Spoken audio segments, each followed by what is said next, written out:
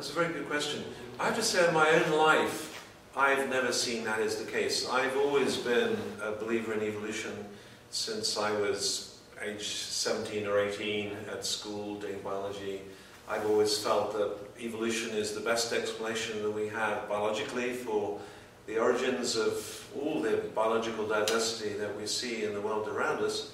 I became a Christian when I was 13, so when I began to learn about evolution, I simply saw them as part of God's creation. I've always seen evolutionary theory as just the way that God brings about His creative process in the world. It's the way that God chooses to bring about this wonderful diversity that we see.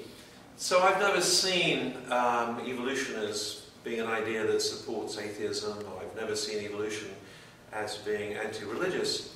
And as a matter of fact, if you go back and look at the writings of Charles Darwin believed the same.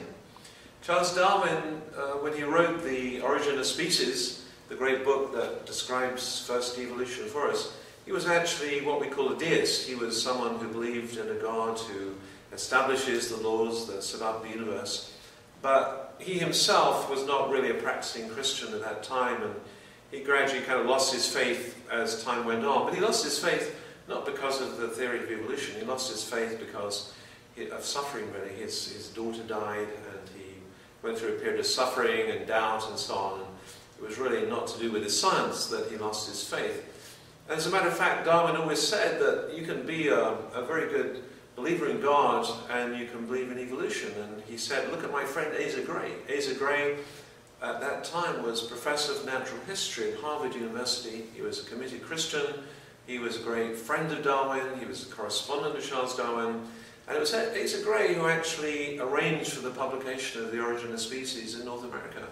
And Asa Gray helped to popularize evolution in North America. And so because of him, Darwin said, look, anyone can be a believer in God, and you can understand that evolution is simply a description of the way that God works in the world and the way that God creates living things. So I think people who claim that evolution is some kind of atheistic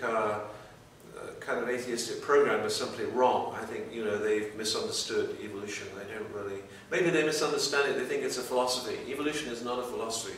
It's not telling us about the future of humankind or something. It's simply the best explanation that we have for understanding the wonderful biological diversity we see in the world, and especially, of course, here in Brazil.